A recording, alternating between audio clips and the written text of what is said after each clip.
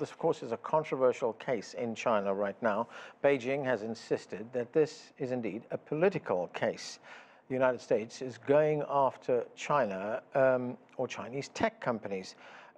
What do you think is behind the detention and charges? How is it seen?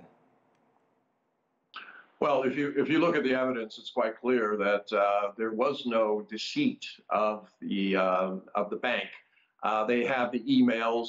They were trying to introduce them into the court, showing that there had been much discussion about Skycom, about Huawei, about the relationship, that it had gone up and down, from the lower to the higher branches of the bank.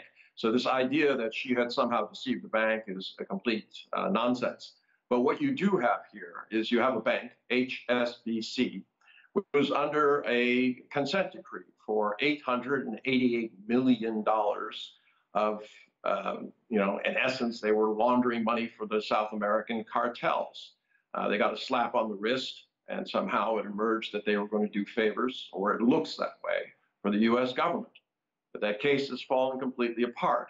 And instead of acknowledging it, the Crown, in this case, Canadian, the Crown Court, was forced to, in essence, end their case by simply saying, well, whatever happened, we think she's dishonest.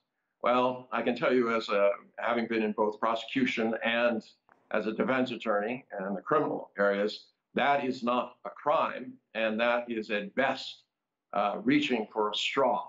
I don't think this is going to go very well from the Canadian side. I think the judge would dismiss this. I think she set the date in October to give the Canadian government and the U.S. government time to decide what they should do about this travesty.